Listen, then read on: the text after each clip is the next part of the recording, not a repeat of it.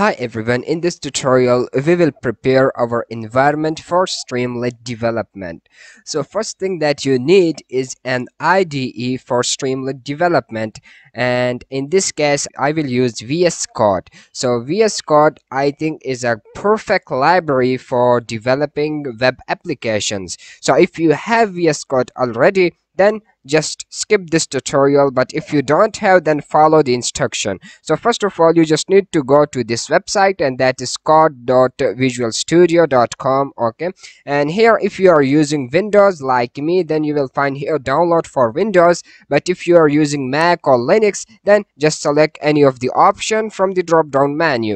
So after downloading VS Code, then you just need to double click on the setup, hit next, and this will install your VS Code. So after the installation of VS Code, you will find, let me open it, you will find such type of interface. So the first thing that you need to do is you just need to install a Python extension. So just go to the extension, so just click on this, okay, and here you just need to type python Python, hit enter, and this will show you all Python extensions, okay, and you need to download and install this one, which is Python by Microsoft. Okay, so here you can see this small tick, and here it is written Microsoft. So you need to install this Python extension because this Python extension has a lot of features like linting, debugging, intelligence, and much more. Okay, so you can read these things, and they are very helpful, very helpful during Python development.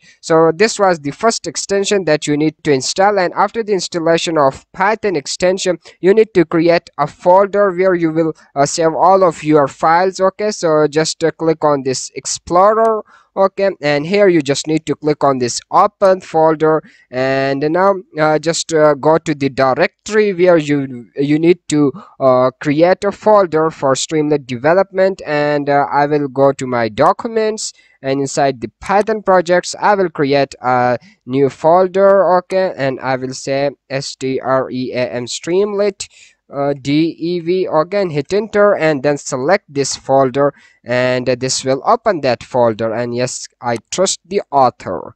Okay, so here it has opened my this Streamlit dev folder successfully in the Explorer, and now you need to create a Python file. So you just need to click on this file icon, okay, hit it, and here you just need to give a name to your file along with its extension, and I will call it like mainman.py, okay, and hit enter, and this will create a Python file for us, and now we can code our Python applications using VS Code.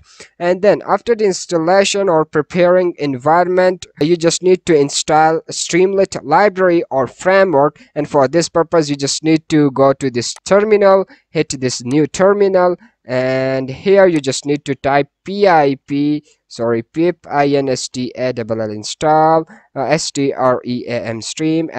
and hit enter, and this will install the Streamlit. Okay, and as you can see, I have already installed it, so that's why I'm getting this requirement already satisfied. So after the installation of Streamlit, I will see you in the next tutorial where we will start web app development using Streamlit framework. Till that point, bye bye.